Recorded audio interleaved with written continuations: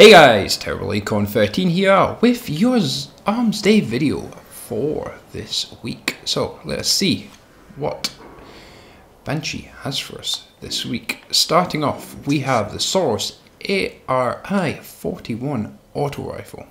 So for sights, we have the SLO-19, the SPO-26 and the SPO-57.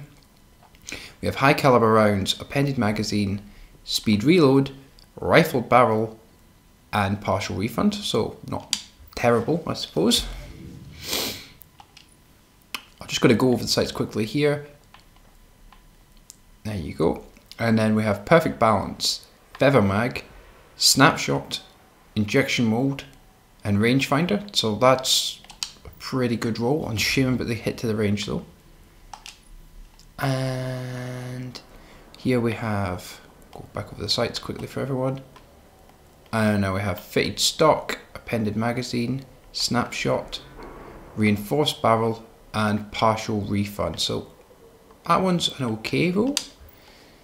None of them stand out amazingly, and the archetype ain't the best archetype in the world, but it just depends. If you're not too bothered about range, then perfect balance plus injection mode will give you great stability. This is of course for a PvP roll.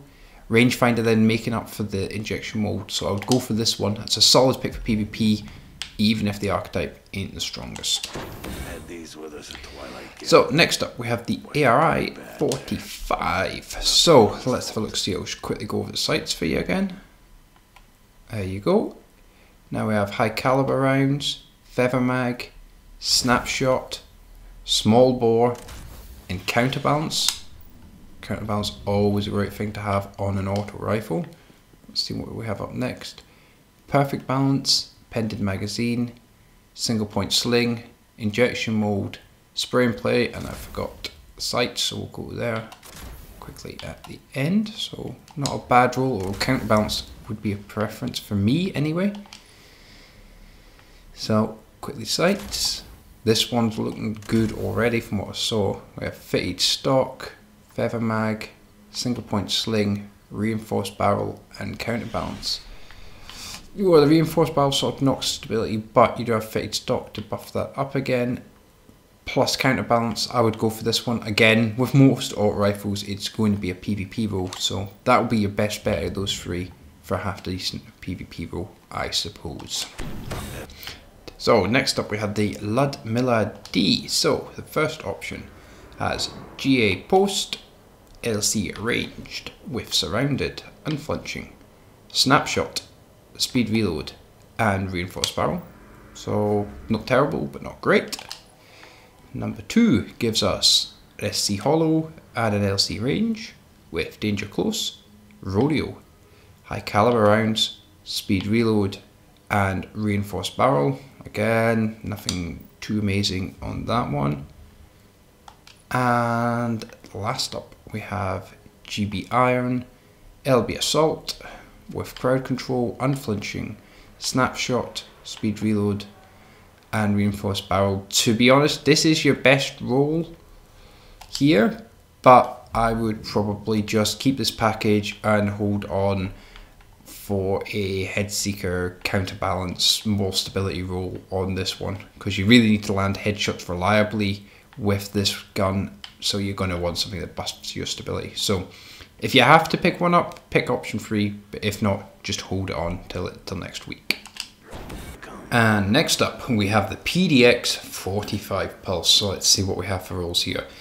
Sights, we have the SLO-19, the SPO-28 and the SPO-57 with high caliber rounds, appended magazine, hidden hand, speed reload and reinforced barrel. Option number 2 gives us SLO-19, SPO-28, SPO-57, feather mag, perfect balance, full auto, speed reload and rifled barrel, which is a damn near perfect roll. That is a damn fine roll on this gun.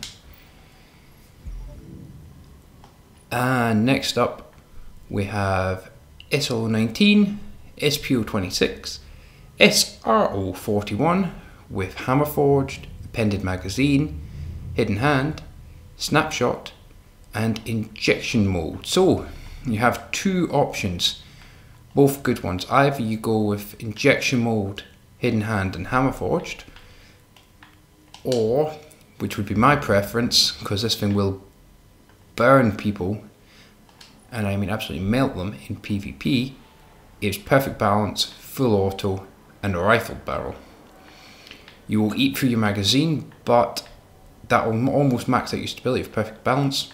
That is a pretty much perfect roll there, apart from a counterbalance high full stability roll. But with full auto, that makes this thing a laser beam of death. So pick up option number 2 for PvP.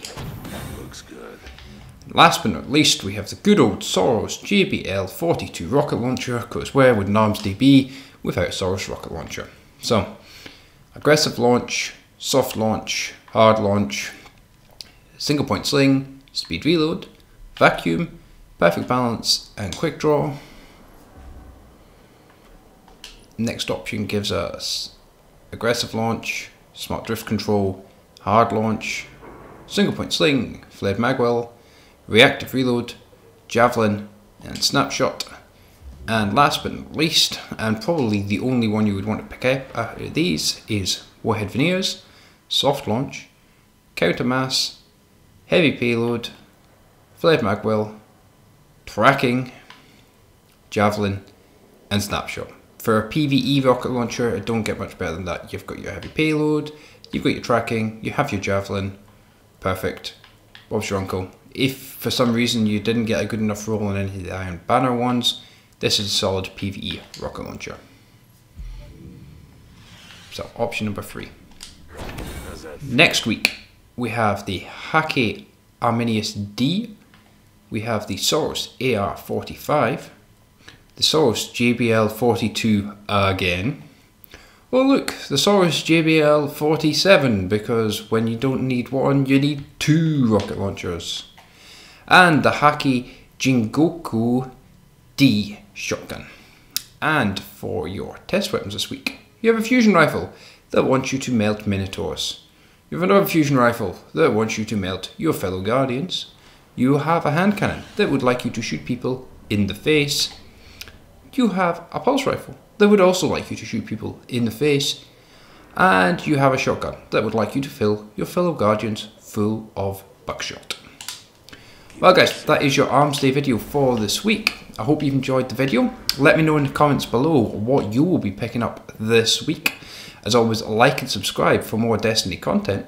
And until next time, laters.